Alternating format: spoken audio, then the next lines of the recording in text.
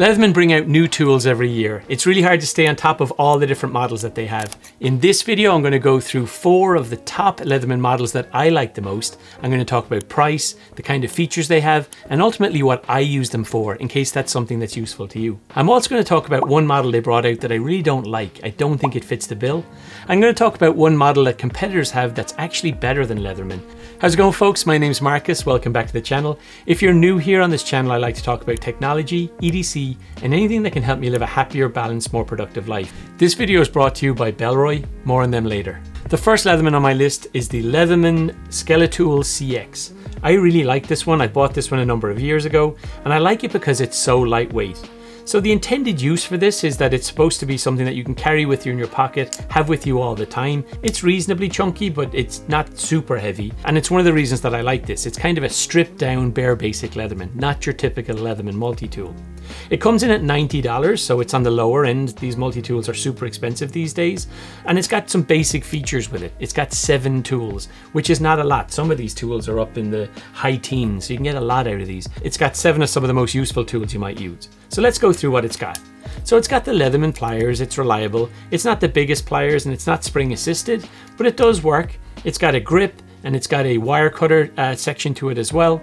So it's got a needle nose pliers, it's got a regular pliers, and it's got a wire cutters. Those are the first 3, and those are housed within the top of the tool here in the pliers part of the tool. It's also got hand wire cutters, it's got a knife, it's got a carabiner which doubles as a bottle opener, and it's got a large bit driver. But you can see it's really basic in terms of capabilities. When you open it up, you've basically got almost everything that you have available in this tool. So one of the things I really like about it is in this bit driver, it's lockable. So it's 2 Phillips screwdrivers here that come in and out, but it's also got a section in the body which lets you house 2 more tools. So 1 more bit or 2 more tools, and this is the flathead section.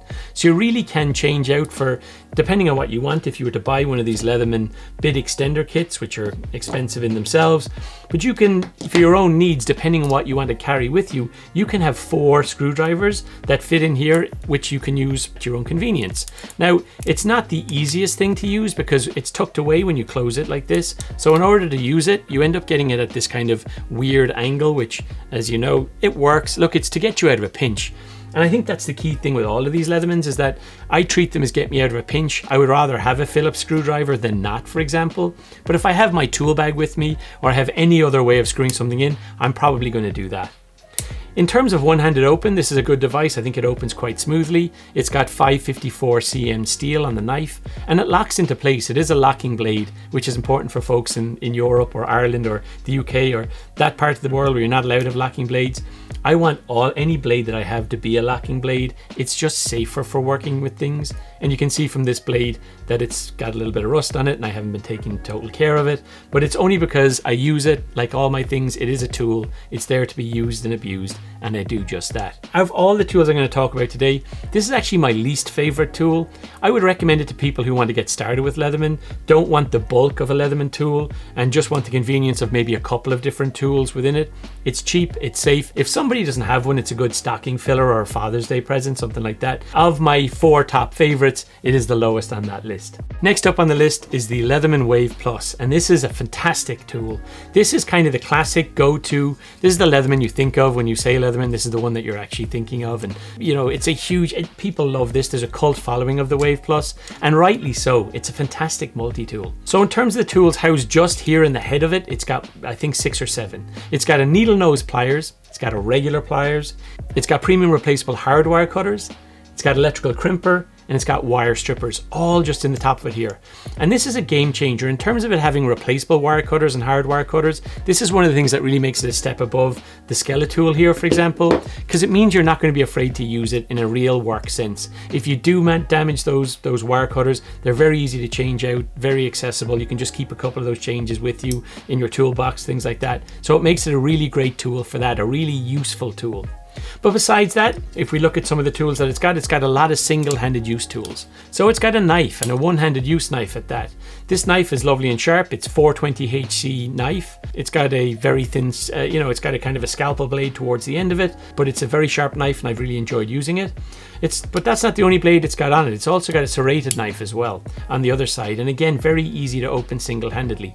All of these tools lock in place, which is again one of the requirements for these tools to make them safer, is lock in place. And it's possible you can even close them one-handed as well by pressing down on the lock and pushing down with your other finger. So a really great one-handed tool. On the other side, you've got the saw. Not sure how you're supposed to get these out one-handed. I'm sure people can, but you've got a saw on the other side that you can take out, and it's also got a diamond cutter. Again, lock in place, very great secure tools, just really, really useful. And you can see from these tools that these are things that I use pretty regularly here. I do have a story about this one. This Leatherman Wave is actually not my original Leatherman Wave. My wife got me that, but I lost it on a recent camping trip, and I was so gutted to have lost it. The day I lost it, I actually went out and bought another one, and that's this. So this is not as beaten up as the one that I used and abused and loved for a long time. That's on the side of the road somewhere here in California. But this one, reasonably new to me, but I do use it all the time. Okay, moving on. After the saw, you've got the spring action scissors, and that's when we talk about some of the tools that are inside the handle of the blade. So it's got this push down where you can use your thumb to either push down on it or hook your nails in, but these tools come out reasonably easily. I did actually have this at the beach, and it's got some sand in it, and that's making it a little bit harder. Going through the tools that we have on one side, we've got a spring action scissors, we've got a ruler, we've got a can opener, a bottle opener, we've got wood, metal files, diamond coated file, large bit driver, small bit driver, and finally a medium screwdriver. So one of the great things about this is you don't have to compromise in terms of the drivers that you use. Some multi-tools in the past have had you could either pick a small bit driver or a large bit driver. This one has both, and that's really fantastic. So if I want to use the small bit driver for something like on my glasses, if I'm doing a small repair on my glasses, or if I actually need to screw in a screw or you know, a large, a flathead or a Phillips, it's got both of them here, and they're really reliable. The scissors on the Leatherman multi-tools I don't love. They're not as good as the Victorinox scissors. I feel like they set the standard for the best kind of scissors that you can get, but they're pretty good. Also a flathead or slash pry bar on this, I think it's good. All these, as you bring them out, as I said, they lock into place, even these tools, and they've got this really great way of unlocking. It's this kind of T-lock on the back, and you can lock and unlock that T-lock to get the most out of the tools. So for example, if I was using the screwdriver here, I would get rid of the bottle opener, and this is how I would use it, and that's probably the best angle you can get. Similar to the Skeletal, it's not quite dead on, but it's not as bad. You have more leverage. It just feels good. I've used it to screw things in and out. It's good in a pinch. All of these things with Leatherman are all for when you're in a pinch. I don't recommend that you bring it as like your only tool to do a job. Even if you're just trying to rewire an outlet or something like that, it's going to break your heart. Could you do it? Yes. In a pinch, can you do it? Yes. Should you do it if you have other tools? No, because you're just going to make it harder for yourself. So for $120, I think that this is the best Leatherman multi-tool, and ultimately of all of these, this is my favorite. Even though it's the second least expensive multi-tool I'm going to talk about here. If you're thinking of a multi-tool, if you've never bought a Leatherman, getting the Leatherman Wave Plus, you'll be super happy. I've actually paired mine with a pocket hip leather pouch, which you can see is nicely beat up. I wear this on me when I'm camping or if I'm going out doing outdoorsy things. It makes me feel like a hunter. It makes me feel awesome. You know, I don't typically wear this if I'm going to Starbucks or if I'm walking around. And I actually don't bring a Leatherman with me in my pocket because they are too heavy for me as a pocket carry tool to have all the time. But if I'm going out doing something, or if I'm working in the garden, or even if I'm working in the shop, I will have this on my hip just to get me out in a pinch. If you're holding something with one hand, you can always get your Leatherman out, do something one-handed with it, and put it away again, and it is super useful. So if you're looking for a gift for someone, super safe, even if they have one already, to stick it in the truck or just keep it as a second one, guaranteed it's a safe bet. Speaking of quality brands, I just want to do a quick shout out to today's sponsor, Bellroy. Bellroy makes fantastic products that I've bought myself personally for years. Whether you're looking for bags, wallets, or different ways to organize your tech as you travel, Bellroy has a fantastic solution for you. Personally, at the moment, I'm using the Bellroy Tokyo laptop bag, messenger bag, for all of my travel, and I'm going to be making a video on this specifically in the next couple of weeks because I absolutely love it. And some of you who's watched this channel before might know that I've been carrying this bag, this sling, whenever I travel anywhere. This is the 9-liter Venture sling that I carry with me. They do various different types of wallets as well, whether you like kind of front pocket carry or you want bigger wallets for your back pocket, they have those. And I really like the Tokyo Folio line in general. I've been using the Tokyo Folio line to carry my iPad mini. When I use my iPad mini 6 for my travel and my trips, when it's the only device that I'm bringing, I love to bring my Tomio Riviera notebooks, my iPad mini 6, and all the things I need for that trip in this small Tokyo Folio because it's the perfect size for me. These are products that I can definitely stand over, things that I've been using myself, so I'm happy to partner with Bellroy, and thank you for sponsoring today's video. Okay, back to the content. Moving on from that though is the Leatherman Free P2, and this is a newer multi-tool than the Leatherman Wave Plus, and it's kind of where the Wave Plus is like the really robust, versatile, has 18 features in it and you can kind of smash it up and ding it up. I feel like this is like the you know, the gentleman's version of a Leatherman. It looks more refined, it's got magnets inside in it, it is single-handed open as well, and it's very satisfying to open. It's kind of shinier and it essentially has a lot of the same features as the Wave Plus. This has 19 features, the Wave Plus had 18, and it's $10 more, so it comes in at about $130. It's got a deep carry pocket clip on it when you buy it, and I'm going to run through real quick some of the features that it has and then maybe show you some of my favorite things of those. So first and foremost, it has needle nose pliers, it's got a regular pliers, premium replaceable wire cutters, premium replaceable hard wire cutters, electrical crimper and wire strippers. All the same things that you get on the Wave Plus in a slightly different form factor.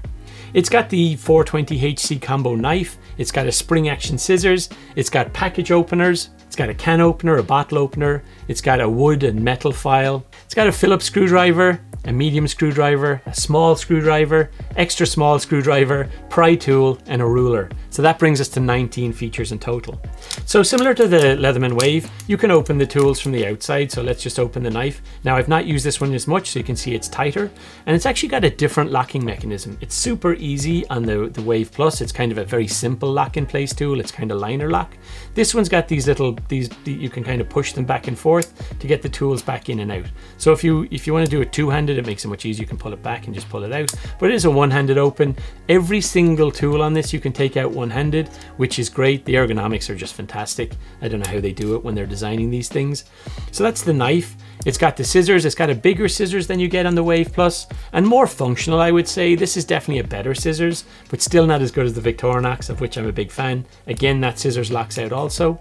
How you get these tools out, so what's different on the Wave, a lot of those small tools are on the inside handle, but here everything is on the outside, which does actually make it a bit better in terms of ease of use for taking things out one-handed for me. The way it works is you push up with your thumb on those things and they just pop up. So you pop up, there you've got your Phillips screwdriver, your flathead screwdriver, you've got, there's your knife, which we talked about already. Then on the other side, if you push up on them, there's much more on this side. You've got the bottle opener, you've got the awl, you've got the ruler, you've got the file, things like that. Now I would say the tools that are included in this, for me, are actually not as good or not as useful as the usability of the Wave Plus. Because with the Wave Plus, you can change out your small screwdriver, you can change out for different things. You can have your flathead and your Phillips screwdriver and change it out with all these different bits here as well. Just much more versatile, much more customizable. Whereas I think this Leatherman is largely focused on how easy is it to get it to open one-handed and just those kind of luxury, just the gentleman feel about it. So ultimately, it's actually not my favorite tool. I really like it. I like the magnetic feel. It is something I like to play with. It clicks nicely, things like that. It's just nice, small, and compact. It reeks quality, but not as useful to me as the Wave Plus. That's why the Wave Plus is my favorite. But they did just bring out something incredible. It's only been out for a couple of months. So the most premium Leatherman that I have is the Leatherman Arc. I got this for Christmas. It only came out just before Christmas. My wife got me this for Christmas, and it is a $230 Leatherman tool. So you could actually buy 2 Wave Pluses for the price of this one. So why is it so expensive? Well, where the Wave Plus had 18 tools and the Free P2 had 19, this one has 20 tools. Of course, it had to have more tools if they're going to charge this kind of money for it. This is a really interesting tool because it has the kind of gentleman's feel of the Free P2, although it is quite different, but it really feels like a more luxurious version of the Wave Plus. So let's talk through the tools that it has. It's got a Magna Cut knife blade. It's got needle nose pliers, regular pliers, large bit driver, diamond coated file, small bit driver, wood metal file, a pry tool, premium replaceable wire cutters, premium replaceable hard wire cutters, impact surface, large screwdriver, bottle opener, can opener, spring action scissors, saw, wire stripper, electrical crimper, and an edge file. But what does it really mean in the hand? Well, in terms of opening, it feels much more similar as a one-handed open, feels more like the Free P2. It opens kind of easier than the Wave Plus. And it really feels premium. It feels like a gentleman's tool. It's got a decent size pliers on it. And again, it has those, you can change things out because they are premium replaceable hard wire cutters and replaceable wire cutters. You don't mind actually using it for that reason. In fact, when this first came out, there was a bunch of videos on YouTube of people trying to cut coat hangers and breaking the replaceable wire cutters on them because the wire cutters that came with it originally were not the best, but you can just buy replacement wire cutters. You shouldn't have to for $230, but you can, and it's a tool that's intended to be used. It feels like a quality premium pliers, and everything on this is openable one-handed in the same way that the ease of use you get from the Free P2. So it opens in the same way. You push on the outside and the tools pop out. But more similar to the Wave Plus, you've got the versatility of being able to change out. Do you want to have the, the small screwdriver or the big bit driver? You can carry these, these bigger bit sets with you, as I said, which makes it even more versatile again. But it really feels like they've taken the best of each world from the Leatherman Free, the kind of gentleman's look, and the ease of use things of opening everything one-handed, and the actual functionality and usefulness of the Wave Plus, put it all together and created something absolutely amazing. Another thing you're really paying for here is you are paying for the Magna Cut steel. This is a very fantastic blade, the best blade they've ever put on a Leatherman. So if you're like a knife person or it's really important for you to have really great steel, this is it, and you're paying a premium for it. It locks in place. It uses the same locking mechanism as the Free P2, and it's really reliable. I like it a lot. Pulling out the scissors, it's the same standard scissors that you get on the Free P2. Not a huge fan, as I said, but it is what it is. It's better to have them than not. In terms of pulling out the diamond file and pulling out the saw, again, super easy, lock in place, fantastic little tools. If this is like the amalgamation of everything that Leatherman has done, it's kind of the pinnacle of everything that they can do, why is it not top thing on my list? Why is it not my #1 pick? Fundamentally, it's the price. It's a heavy tool. It's heavier, I feel like, than the Wave, but it's expensive. And I think that, just going for the most expensive thing is not always the right way to do things. It is fantastic and I do love it. I probably wouldn't have bought it for myself given the price of it, but given that my wife bought it for me, I'm gonna cherish it forever, and I'm delighted that I do have it. But in terms of making recommendations to friends and they say to me, which tool should I get? I always say get the Wave Plus. You can't go wrong. It's $120 and you get a hell of a tool for that price. Which brings me on to the next section. Leatherman have brought out a tool which I really don't understand. I'm not sure who would buy it, and I actually created a whole video on it here if you're interested in the specifics. But Leatherman decided to bring out these tools which are basically the arms of the Leatherman Free P2 series. So they're like bigger, like if you took one of those arms, you took the pliers out of it, this is what you'd be left with. Now in terms of it being just a pocket knife, for me it's too chunky, it's too thick, and yes, it has more than just a pocket knife. It has a lot of the capabilities that you get in one of the arms of these tools, but it's not worth the heft and the bulk of having this in your pocket. If you're someone who carries a knife on the daily, for me it's not worth it. But talking about it, it does bring out, you've got the same blade that you have on the P2. It's a locking blade, it locks in place, but given the heft of the sheer size of it, you're getting a very small blade for your money with it. I think it'd just be better off carrying a pocket knife in that instance. In terms of the other tools that come with it, you can pop them out. You've got your file, you've got a screwdriver, you've got a flathead, and which doubles as a pry bar. And then on the other side, you've got even more capabilities. So you've got the Leatherman scissors, you've got an awl, and you've got a flathead or a Phillips screwdriver as well. Finally, it has little tweezers tucked away in the back of it here. The tweezer's got this nice little taper on it, which is really great for pulling splinters out, and I have used it for that. But besides that, I'm not sure who this is for. I did get a lot of comments on the video that I made. Some people love this, and I'm delighted. That's great. Each to their own. But for me, Leatherman is about a pliers. It's about a true multi-tool that helps replace some of the tools in your box or gets you out of a pinch. Taking the pliers out of it defeats the purpose and makes it less good than some of the alternatives out there. But I did say there was one category that Leatherman is failing in and that one of their competitors is beating them in, and this is in the mid-sized. I used to love carrying these mid-sized to small Leatherman tools. This is the Leatherman Juice S2, the Leatherman Juice C2. If you know, you know. They're not one-handed use. They're not as good as those other Leathermans I talked about, but they are small and they are great for just sticking in the bottom of your pocket. You know, I have a deep carry clip on this that used to hang in, and I loved having it. It got me out of loads of pinches. It had a bottle opener, things like that. These are great, but you can't buy them anymore. And the place where I think they're getting beaten is by this SOG Pint. I think it's called a pint. Look at the size of this. This is a tiny little multi-tool.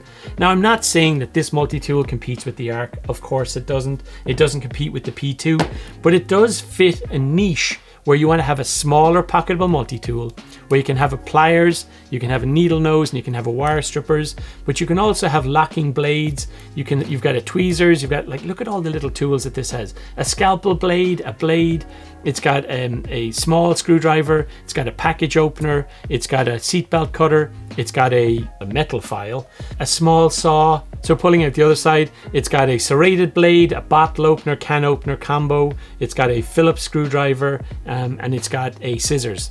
So given that you've got all this in this tiny little package, I would love if Leatherman brought out something of Leatherman quality. Can you imagine they brought out a mini Wave Plus in a smaller form factor? I would absolutely pay $80, $90 for this small form factor to have the power of a little Leatherman and the quality of a little Leatherman in this size. And I think that Leatherman have dropped the ball on this. They used to compete in this category. They used to have a number of contenders in this category. But I think when people ask me what's the best multi-tool, small pocketable multi-tool, I think that this is it. And I make recommendations on this all the time as well.